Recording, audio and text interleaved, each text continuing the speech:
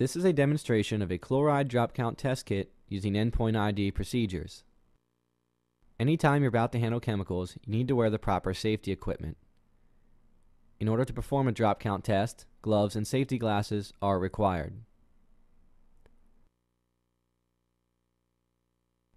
The first step according to the endpoint ID procedure is to select the appropriate sample size. You want to select a sample size that matches the equivalency you would like to use. In this example, we are going to use a 25 ml sample. Therefore, our equivalency is 1 drop equals 10 parts per million as chloride. The next step according to the endpoint ID procedure is to take an accurate sample. The smallest change in sample size will lead to inaccurate results. Before taking your sample, it's important to rinse the vial with the sample to be tested. This minimizes the chance of contamination from a previous titration. To get an accurate sample size, you want to hold the vial close to eye level. Once you feel you have an accurate sample, place the vial on a level surface and bend down to eye level to make sure you have an accurate sample. When performing a drop count titration, a white background can provide contrast to better see the color changes. A cabinet tray or a white paper towel can provide that contrast.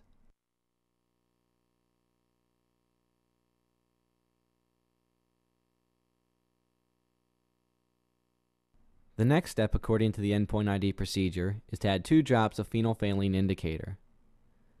The bottle contains a dropper tip, so it's important to hold the bottle vertically to get a consistent drop size. After the addition of each reagent, it's important to swirl the vial to make sure the reagents are properly mixed. In this example, the sample is turned pink, indicating that there is alkalinity that needs to be neutralized before the chloride test can continue. According to the endpoint ID procedure, alkalinity titrant is used to do that neutralization. The bottle contains a dropper tip, so it's important to hold the bottle vertically to get a consistent drop size.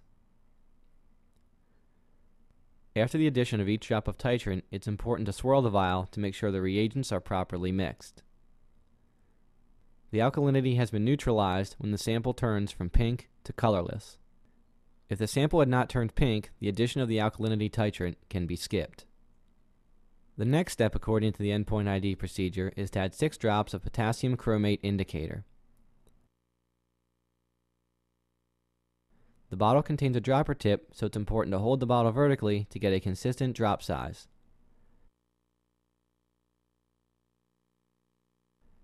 After the addition of each reagent, it's important to swirl the vial to make sure the reagents are properly mixed. The next step according to the endpoint ID procedure is to perform the titration. Each bottle of titrant is labeled with the equivalency and sample size it was manufactured for.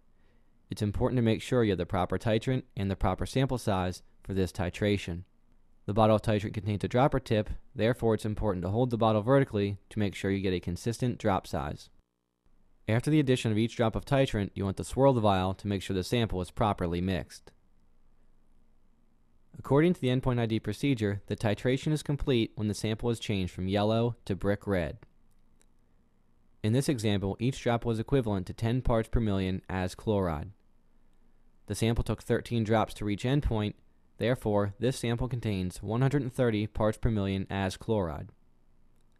This concludes our demonstration of the chloride drop count test kit.